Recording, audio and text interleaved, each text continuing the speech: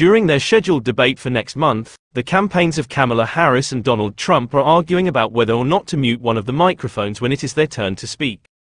The Harris campaign requested that both candidates' microphones be on live feed for the duration of the show in a statement sent to CBS News, the BBC's US partner. According to reports, the Trump campaign wants the ABC debate, which is set for September 10, to follow the same guidelines as were established when Joe Biden was the Democratic nominee. That would include turning off the microphones. The former president appeared to reach a deadlock when he cast doubt on the network's objectivity and hinted that he would possibly miss the debate.